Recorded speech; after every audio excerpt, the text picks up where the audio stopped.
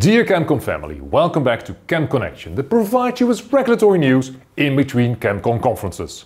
We know many compliance-driven companies and regulators are eager to meet live in March in Boston to set and achieve compliance objectives for chemical control regulations and share experiences for a more sustainable, transparent and circular value chain.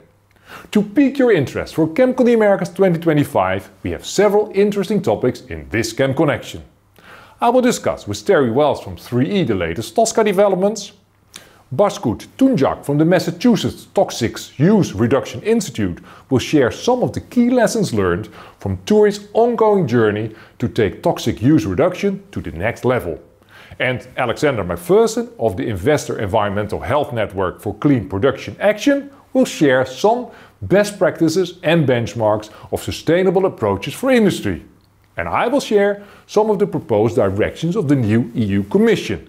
But first, Terry Wells of 3E. I recently asked her in Denver to bring us up to speed on the latest TSCA developments. I would say probably the biggest development that we're really watching in the US are the TSCA Section 6 risk evaluations. EPA is currently in the process of finalizing some of the risk evaluations, and there are a number of risk management plans that are due to come out in final rule form very shortly, probably in the next 6 months. The other big thing to watch is the new chemicals coming into the TSCA evaluation process. I think one of the things that chemical manufacturers have really learned from the first batch of risk evaluation is they need to really get involved early. And it's not just the manufacturers and importers that need to be worried about this, it's the entire supply chain. Because the manufacturers and importers cannot know every use case and have all of the data on use and exposure and disposal mechanisms and things like that. So it's really critical that everyone in the supply chain get involved in the TSCA risk evaluation and risk management process right from the beginning and throughout the entire process to make sure that it's the best evaluation we can have.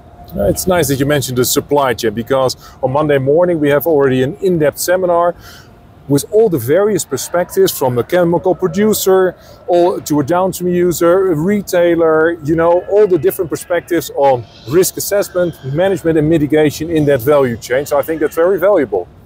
Yeah, that should be an excellent session. And I think that there are a lot of lessons learned from the first batch. So this will be a great opportunity for different actors to understand their role. Much more on TSCA with US EPA and industry on our TSCA Tuesday at ChemCon The Americas 2025. Terry and I already briefly discussed the Monday morning seminar on risk management, supply chain communication and transparency. Before that, we have a wonderful workshop on regulatory monitoring, both on tools as well as industry approaches. Also on Monday, our special in-depth seminar where Latin American authorities provide you with their latest news on regulatory developments and sustainability initiatives.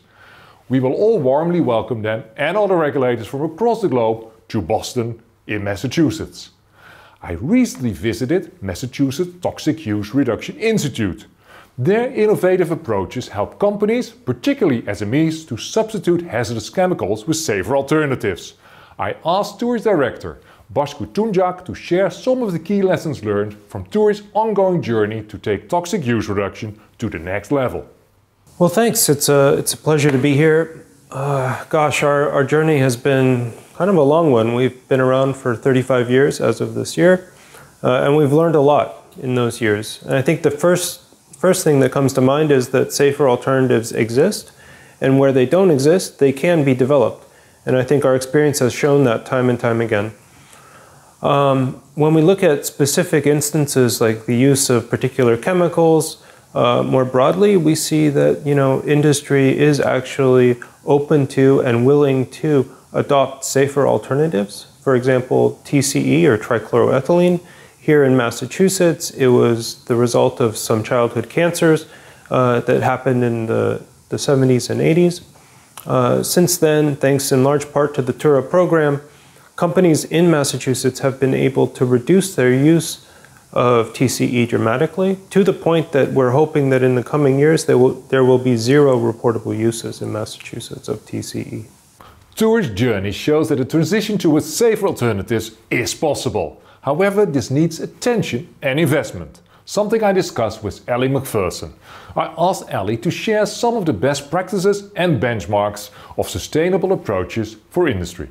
Just to give some perspective on sort of how we think about best practice, our investors really leverage tools like the Chemical Footprint Survey or certification programs like the Green Screen or the Environmental Protection Agency's Safer Choice Program, ChemFor's Verified Chemistry. These all have very clear metrics on how to, advance safer chemical management programs. And we really leverage those to, again, look at corporate resiliency, future-proofing supply chains, and competitiveness. And so I wanted to just provide some, examples of where we're seeing very positive change and the type of change that we would like to talk about at this forum that hopefully can be scaled across all sectors and all companies. And I'm going to talk about three areas. One is we are really seeing hazard-based approaches to chemical management and safety gaining traction. So companies are expanding commitments and using tools like the CFP survey to benchmark progress. Some examples include Reckitt. They have a wide array of consumer-facing consumer-facing products. They are working to reduce their chemical footprint by 65% by 2030. And they're also working to have 50% of their net revenue come from more sustainable products with a very clear definition that sustainable products is less carbon, less water, and safer chemistries that meet verified chemistry metrics. Walmart, for example, also already met their goal to reduce their chemical footprint. Originally, they set a 10% goal by 2022. They surpassed that with a 17% reduction. And a lot of that was achieved through reformulation and working to get certification to new programs that ensure they were using safer substitutes. Other big companies, other big brands, Ecolab, Dollar General, Dollar Tree, Walt Disney, Becton Dickinson, Procter & Gamble, Target, Rite Aid are just examples.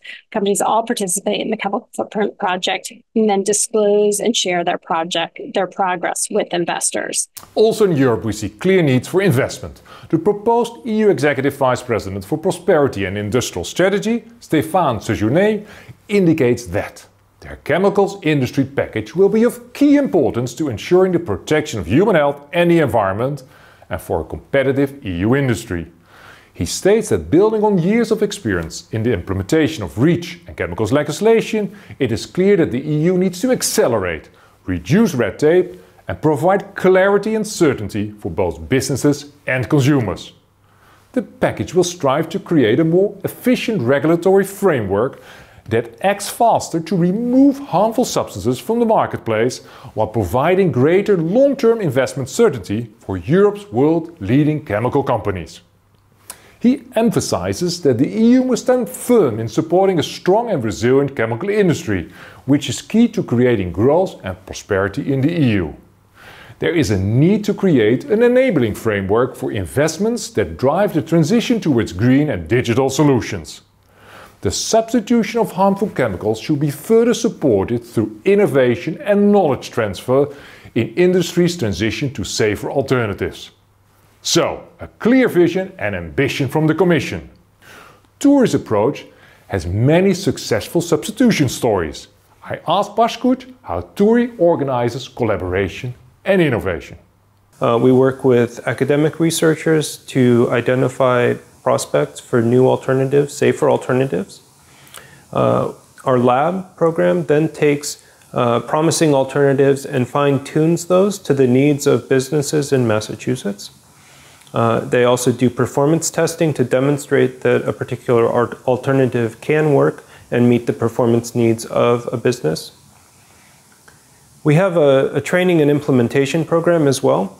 And this is really important, not only for us to be able to amplify the individual case studies, success stories that we may have, but also to work more directly with businesses through a small army or a cohort of what we call toxics use reduction planners. These are basically substitution experts that go directly to companies to work with them. And that really gives us the ability to help translate those individual case studies and success stories into a broader impact throughout Massachusetts and beyond.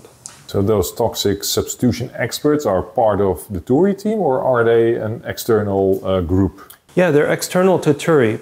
TURI is actually a relatively small organization, but those planners help us to amplify our impact. They may be in-house in a company dedicated to working just with that one company or business, okay, or they may be consultants, working for a handful of different clients, companies, on not just implementation of TURA and developing the TUR plans that companies are required to do here in Massachusetts, but a whole range of other environmental, health, and safety issues as well. And so once a certain substance is identified, then the planners will be sent to the industry that is using that substance, or how does that work? Actually, well, the companies are required to report on their use above a certain threshold for all of the substances that are listed under the TURA legislation, which is tiered based on higher hazard substances and those that are just hazardous substances. And so companies need to report on those chemicals in the list irrespective of what other obligations they may have. So if a chemical is added to that list, then they will have reporting obligations. It may be an entirely new thing for a company if they didn't use any of the other chemicals before that chemical was listed, or it could just be another substance on which they have to develop a toxics use reduction plan as part of their overall planning process. The Massachusetts Toxic Use Reduction Act program is an example of a specific state regulation. I asked Terry to share some important points on state regulations across the US.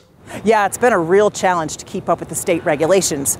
As the federal government continues to work slowly through their risk assessments, the states are not waiting to see what the federal government does. They're taking action. So we've seen a lot of different regulations come out, mainly around PFAS. We've had a lot of regulations come out around cosmetics, consumer product safety, and extended producer responsibility. So those are the main focus areas for the states. We have seen some efforts to try to harmonize the regulations between states, and that's to some extent the newer regulations that we're seeing coming out are somewhat harmonized, but it seems that each state needs to put its own twist on things just to make it a little bit more complex to develop a comprehensive compliance plan and to really pay attention to what's going. The definitions are different, the implementation timeframes are different, and the scope of coverage is a little different. So it's a lot to keep up with. Yeah, so states, federal, the Americas, are there other points of attention where you would say, hey, pay attention to this? Well, there are a lot of movements going on around sustainability in the state of California. So they've got microplastics regulations they're talking about. They've got a lot of other initiatives. So California is definitely the state to watch. They're adopting a lot of the principles that are in Europe. And California is a big influential state, so I keep my eye on California. I'm happy to confirm that the Californian Department of Toxic Substances Control will be at ChemCon The Americas 2025 to provide an update on their safer consumer products regulations in the session on state perspectives on chemical control legislation. And of course, California will be present in our Friday morning seminar on PFAS restrictions and impact. So again, we are proud to present a full week of meaningful content and connections at ChemCon The Americas 2025.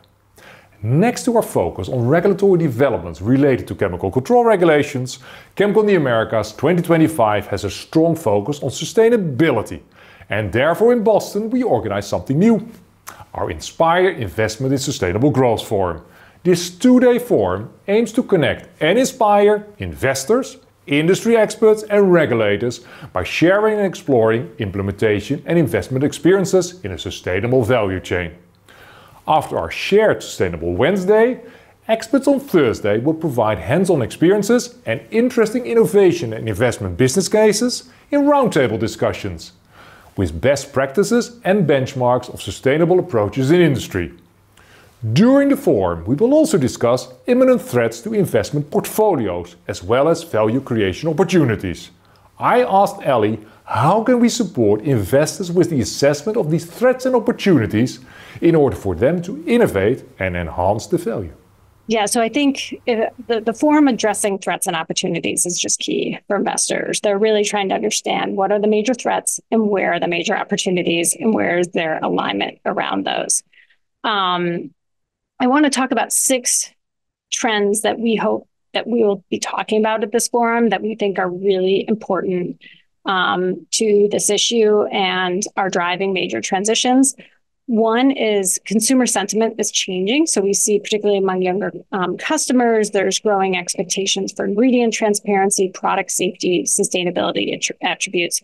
How are companies meeting these new expectations? That's one area. 2, we see regulations both are on the rise and sometimes not sufficient to protect against risk. So we saw this with the Johnson & Johnson scenario where they were using talc that was contaminated with asbestos. That was legal. It met regulatory requirements, but it ended up causing a massive business risk in sort of the litigation space. So both how are companies preparing for new regulations, but also how are companies understanding that they often have to go beyond regulations to protect and future-proof their supply chains. The third area is litigation is increasing risks and business costs, and PFAS is obviously the most significant area of concern regarding that. There's been some accounts that the PFAS lawsuits may eclipse the $200 billion paid by the big tobacco settlement. Also, UBS estimates that the total market capitalization of companies who will be impacted by PFAS regulations is for $30 trillion. So these are just very significant financial liabilities that investors want to really understand and support companies in addressing. As always, we have a lot for you and your peers in store. So please make your peers aware of both ChemCon The Americas 2025 and our Inspire Investment in Sustainable Growth Forum. If you can't wait for more content, the longer videos with Terry, Ellie and Baskut are as always available on our YouTube channel. For now, thank you for watching and looking forward to seeing you in March in Boston.